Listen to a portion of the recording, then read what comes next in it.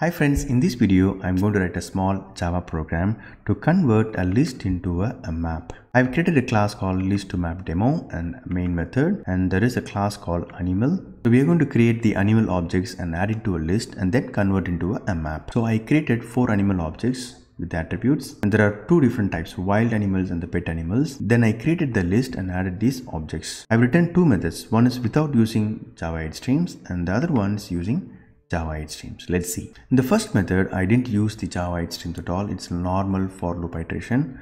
So I created a map and then I iterate the list, and inside the for loop I have an if condition. I want to add only the pet animal into the map. So inside the map, the key will be the animal ID and the object itself. And then once the map is ready, I'm going to print it in the console. So one of the challenge might be inside the for loop we might introduce some temporary variable which might be challenging in multi-threaded programming. So it might have some race conditions. In the second method we are going to accept the list and then we are going to create a stream. So a stream of objects is going to flow.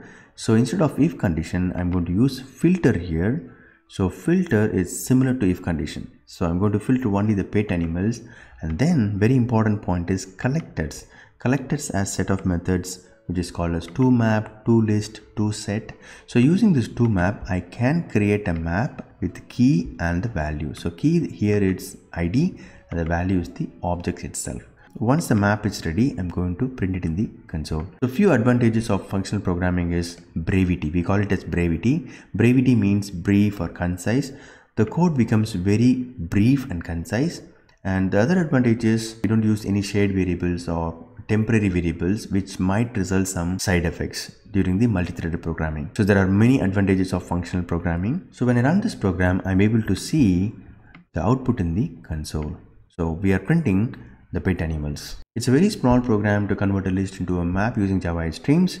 Please try out. Hope this video is useful. Thank you.